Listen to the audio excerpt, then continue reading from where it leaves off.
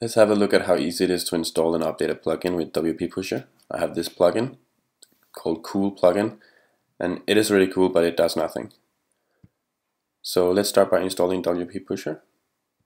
Upload the zip file and activate it.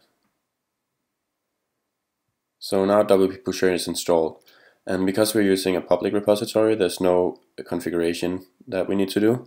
So we can just go ahead and install the plugin. We need the repository handle, and we get this by copying the username and the repository name from GitHub and then paste it. And I'm going to enable push to deploy so I can show you how that works later on. Install the plugin and let's just activate it. And now you can see the plugin is installed, version 1.0.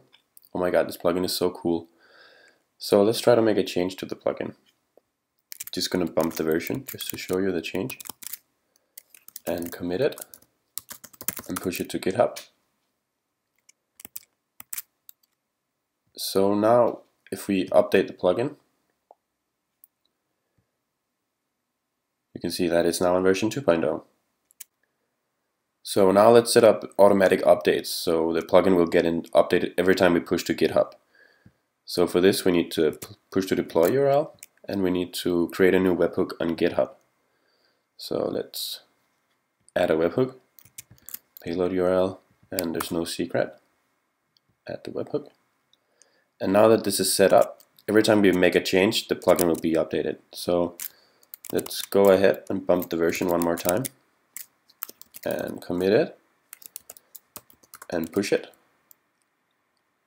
So if we go to the plugins overview, you can see that the plugin is now in version 3.0. So as you can probably tell, it's really easy to get started with WP Pusher, and it's a really big improvement to your workflow if you are using Git to develop. And I encourage you to try it out for yourself. So try out WP Pusher for your next plugin or theme project. If you are using a private repository, it requires a license, but if it's in a public repository, it's completely free. So thanks for watching.